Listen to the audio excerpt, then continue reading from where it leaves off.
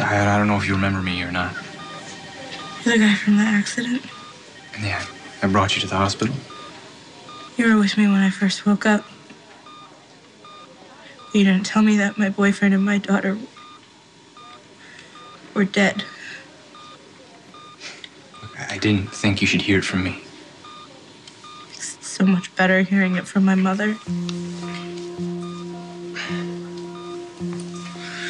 Look, I didn't know if you'd have any questions about what happened. It's pretty simple. You promised that you would save them, and you didn't. Tell me everything that happened, every single thing from the second I passed out, everything they said, okay. Everything that you did. Okay.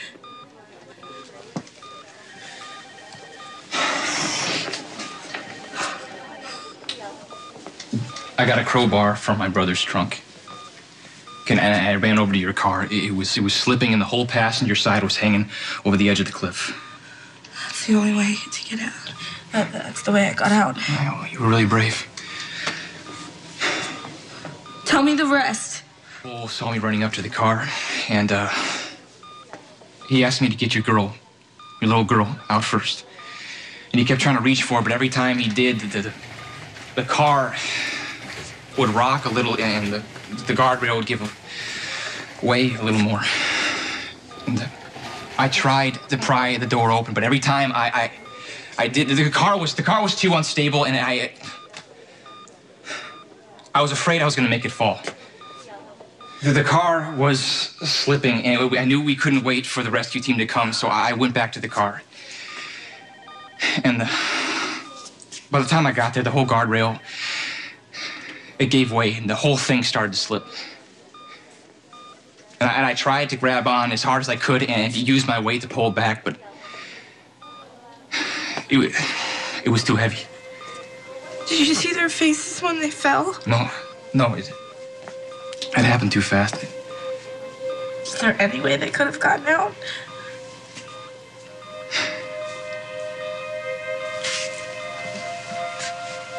Starr,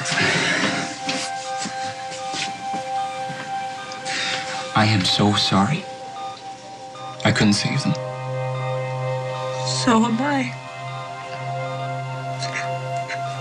So am I. I think I've had the chance to miss Cole and Hope yet.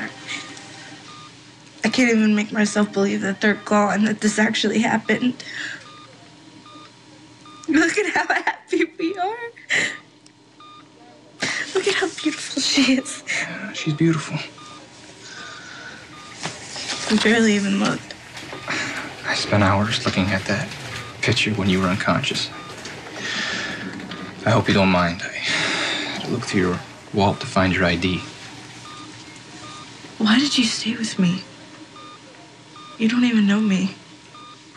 Actually, you're the one who doesn't know me. I'm Michael Corinthos. Corinthos?